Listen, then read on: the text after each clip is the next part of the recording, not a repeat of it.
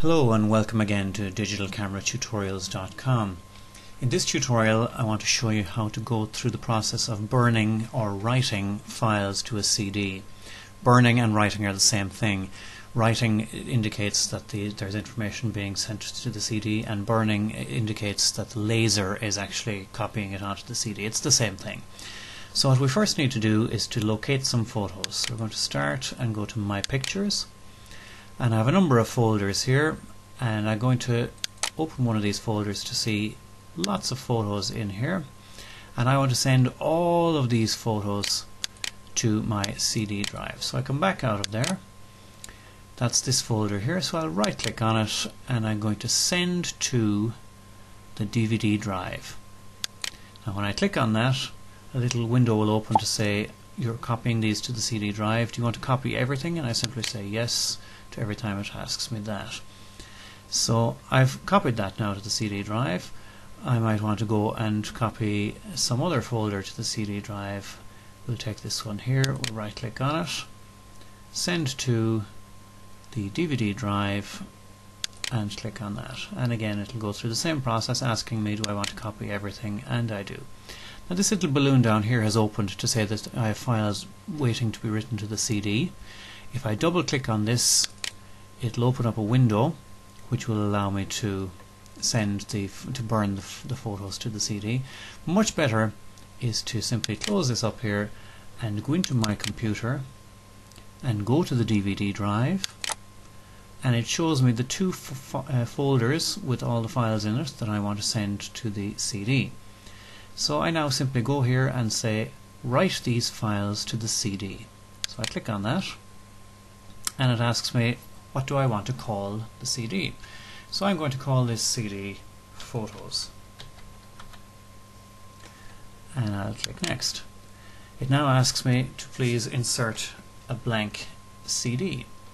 Now the types that I can insert are CD-R and CD-RW.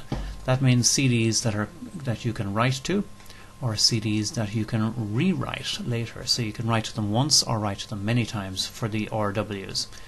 Once it recognizes that there's a CD in the CD drive, it then starts to copy it as I've asked it to do. So it gives me an estimation here. It says 25 seconds roughly for it to finish this. Don't rely on that too much. The 25 seconds could be a minute and 25 seconds, or it could be 25 seconds depending on the speed of your computer, the quality of the disk that you're using for writing, and whether you're asking the computer to do other processes at the same time. So at the moment you can see it's running through it fairly quickly. So it's down to 10 seconds now, shortly it'll be 5 seconds, and when it's finished the CD will pop out of the tray. The tray will open and it'll come out. It says to me here that it's completing the writing, and if I wanted to make another copy I could, but I'm finished. I just simply click on Finish.